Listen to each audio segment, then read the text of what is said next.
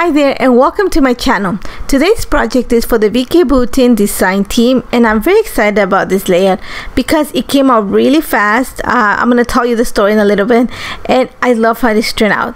So my base for this layout is a pre-made mixed media paper pad. The day that I created this layout I had 2 conference calls and a webinar, so I knew that I needed to create something that was quick, that I was going to enjoy, and that's what the pre-made mixed media pad is going to help you to create those really awesome pages in a really short amount of time. So I've gone ahead and pulled this is one of the mixed media pages. I love the fact that there's a lot of blue, that has a vertical design, especially because the picture that I've pulled is my little cousins. They're standing inside of a pool and I want to take advantage of that blue tone. Another thing that I'm gonna pull from my stash is leftover pieces. Think of scraps of paper. I had a project for scrapbooking in cars that I use little florals and I cut them out of that paper up there. I can't remember the name right now, but I have the negative piece, so I'm going to use that just to bring the interest onto my page. So I'm pulling a few more papers that I have like in mind from this layout. I want something that has a rainbow, I want something that has pink, I want something with lots of blues. So one of the things that I want to use is the thumbnails paper, and that's the one that has, think of a color swatches of paint in like kind of a quadricule, so in a grid. So I want to take advantage of the strips of these swatches to create an anchor for my page. So I'm going to go ahead and cut 3 of the strips. I'm going to end up using 4, so I'm going to cut 1 after, but I want to cut them in a vertical design so that I have every single color. So think of a rainbow. So I'm using the strips.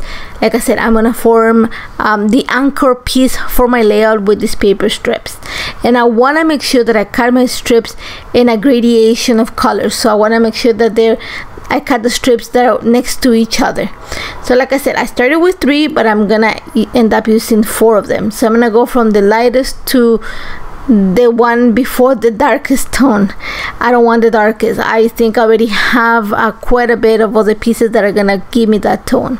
So my idea, like I said before, is I already have the mixed media has a vertical design, so I want to take advantage of that with the swatches to create my layout. So you're gonna see I place my picture, I'm gonna bring the scrap of paper, and that's pretty much the idea for this layout. So here's where I cut the extra strip because I know I need to widen the bottom, that vertical design that I have going on. I need to make it a little bit wider. So I'm gonna go ahead and cut another strip of paper, and I like that better. It takes away some of the busyness from the background too, and then I can replace it with paper. So what I'm gonna do first is add a little bit of mixed media. I already have lots of mixed media. Vicky's already done the work for me. I just need to add something that's gonna emphasize some of the shine. I don't have anything shiny on my page, and I do love bling. Not lots, but this needs some that is just gonna make it stand out. So I am using gold glaze for this. I'm just a little bit, and I'm gonna dilute it to the consistency of a liquid acrylic paint. And I want that because I want to use the stamp to add some splatters onto my page. One of the stamps is the one that has the clip, sorry, has a little splatter image in it. I want to take advantage of that to just bring the shine on my page. Like I said, Vicky's already created the mixed media for me. I just want to customize it a bit more. So one of the things that you gotta keep in mind is when you're using acrylic paint to stamp, when you stamp your image and you lift up your stamp, you create like there's a kind of a suction look that you get just because of the viscosity of the paint. So to avoid and not have those ripples in the design, I'm actually gonna put the stamp, kind of wiggle it a little bit, and then slowly lift it up, and that's still gonna create that kind of suction look, but not as much. So just keep that in mind. Once I have my little splatters like on my page, and you're gonna see that I kind of follow a triangular design. Once I have them on my page ready, I'm gonna use the leftover gold glaze that I have there. I'm gonna dilute it even more with a little bit more water, and then I'm just gonna add splatters next to the big splatters that I created and throughout the page. I'm not gonna overdo it, but I do want those pops of shine in the background. So simple as that. That's all the mixed media that I need to add. Like I said before, I already have the mixed media that came in the pad all I'm doing is enhancing some of the areas and adding a touch of like shine to my page with this. Now I'm gonna set it aside to dry, and I'm gonna start working on the paper layers while this dries. And my paper layers are gonna be very simple. I'm gonna add interest to my paper layers with texture, and I'm gonna show you a fun way to do it.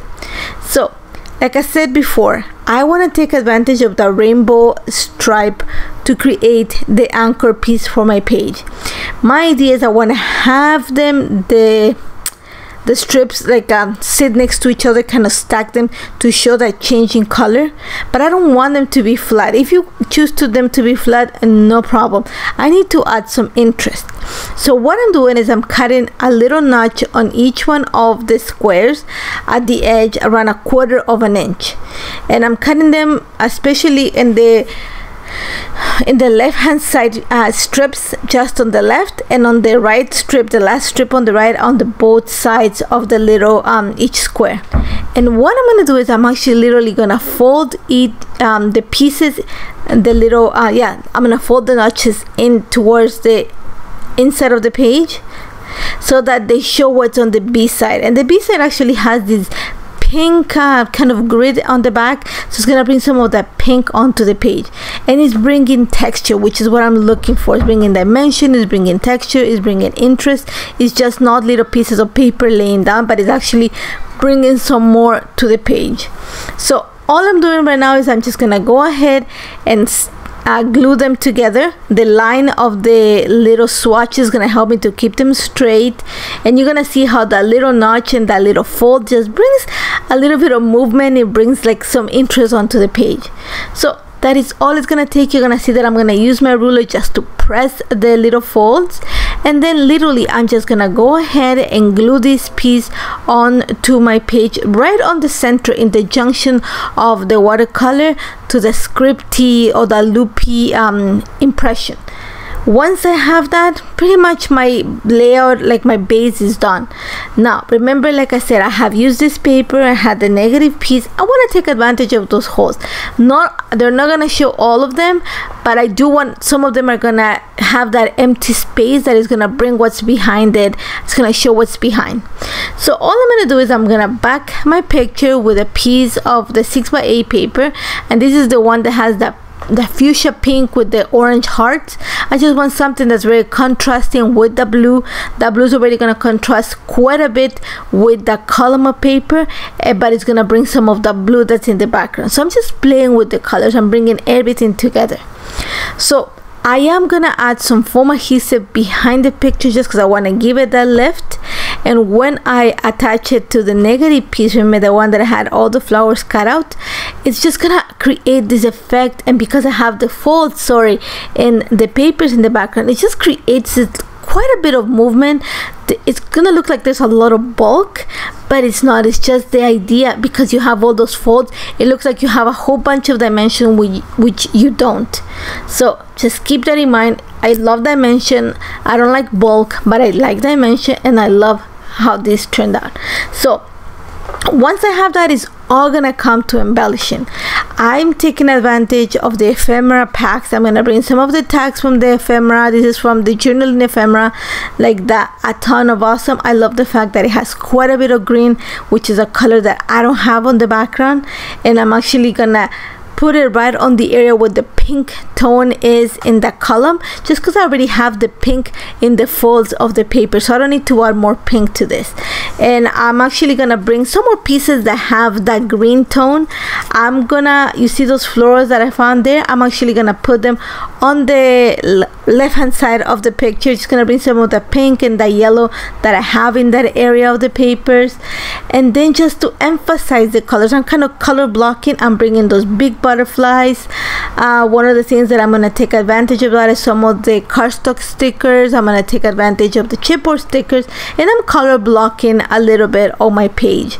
And because these are my little girl cousins, the title is going to be girls. So I'm trying to find something that's really girly, that talks about them, because they're pretty much the same age, and they're quite cute actually. So I'm just taking advantage, like I said, of like sentiments like capture this, tons of awesome, yes girl, yes, and there was the story. So a lot of things that talk about fun of being girl. And then for the bottom of the page, which you didn't see, I pulled out that camera from the chipboard stickers just because they had that shade of purple, kind of indigo that has at the bottom there. I chose the butterfly, but I'm gonna end up changing it because I want something that is more on the pink side at the bottom. So I'm gonna change that white butterfly and actually bring one of the vellum ones with the gold. And then I'm gonna add my title. I want something really colorful, so I went for the alphas, the collection alphas, and I'm gonna spell the word. I'm gonna spell the word girls right next to the camera. I'm gonna actually kind of stack them, so a few of the letters are gonna have a little bit of foam adhesive behind it just to give it that kind of movement on the letters. And then I went into the cardstock stickers, and there was a little yellow sticker that says "You make the world so colorful," so I thought it was the perfect sentiment for the title. So I'm just gonna glue it right underneath the title. And I think here's where I changed the butterfly. Like I said before, I had that white one, didn't love it, so I changed it onto a pink one just because I have already that pink going on the page. So I'm gonna add it there. Then I'm gonna bring a little bit of black because I think you need to, it needs a little bit of black on the page. It's a lot of color, you need to kind of tone it down a bit. So I went into the cardstock sticker, the tablet, and brought some of those pink, those black stickers.